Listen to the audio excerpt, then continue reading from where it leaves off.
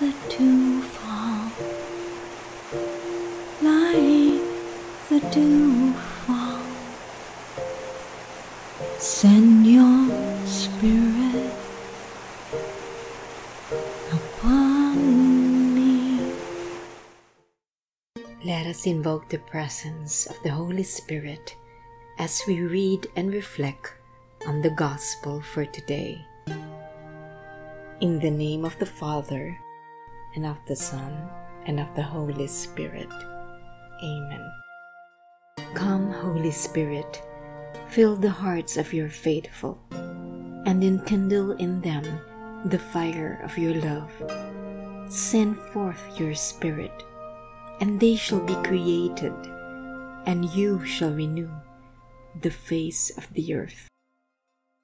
Let us pray.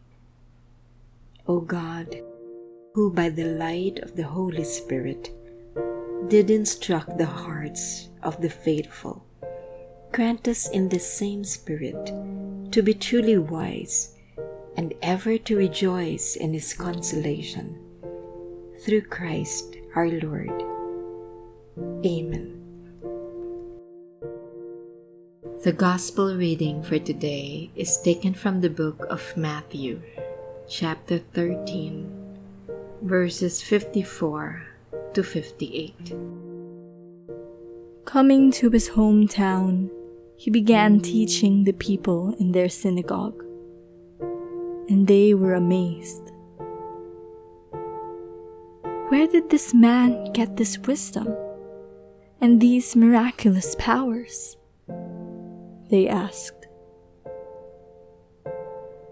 Isn't this the carpenter's son? Isn't his mother's name Mary? And aren't his brothers James, Joseph, Simon, and Judas?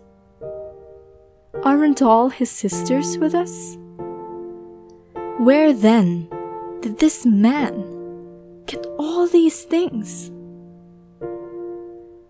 And they took offense at him. But Jesus said to them, "A prophet is not without honor, except in his own town and in his own home." And he did not do many miracles there, because of their lack of faith.